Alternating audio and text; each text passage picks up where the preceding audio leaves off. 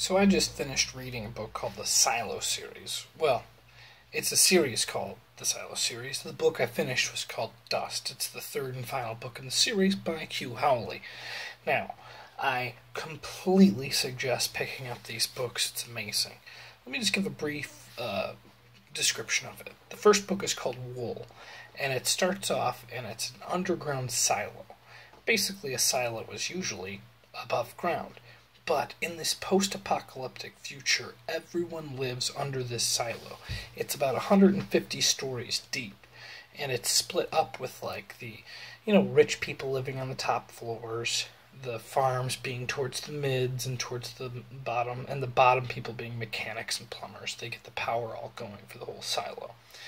Now, when you live in this silo, you see, when you're on the top floor, you can see out windows that show this desolate land of, like, grays and yellows, and, like, everything's dead.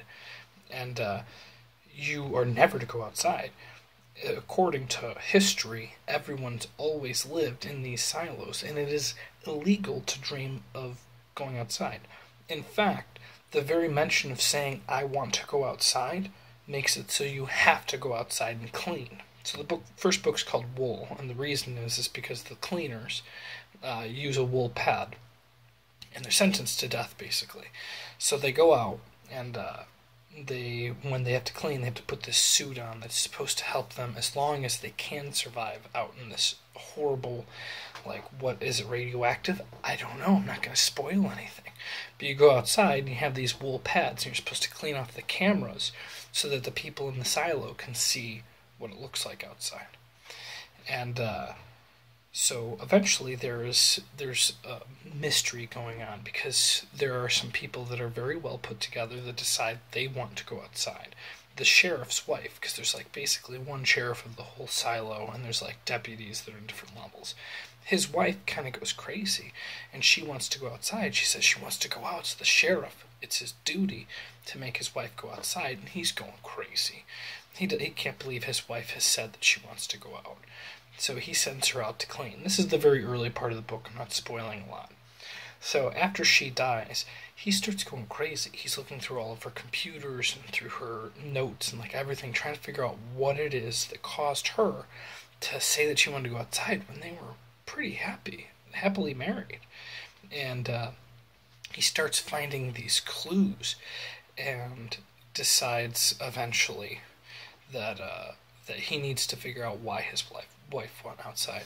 So that's generally, I don't want to spoil too much. I mean, I could make a separate video where we talk about it if you read it, what it all means, because the book is mind-blowing. You could just read the first book and stop at the end and enjoy it. But the trilogy, I say, ranks up there as one of my favorite pieces of science fiction. And I don't want to put it like science fiction. Technically, Game of Thrones is science fiction. And man, those books are good. But the Silo series is more of, like, a different kind of science fiction. It's really good. I compare it to kind of like Fallout. Fallout is this world where there's a nuclear bomb that goes off, and everybody lives in these, I think they're called silos. They're called fallout shelters, whatever. So, but they're all contained in these things, these fallout shelters, and they have their whole world inside of there until in Fallout 3 somebody walks out of there, and then, I mean, hold on. I know I just made myself sound like a total noob saying Fallout 3 was, like, the first time people walk outside. I know. Fallout 1 and 2 existed. Too difficult for me, I never beat them. I've heard they're good.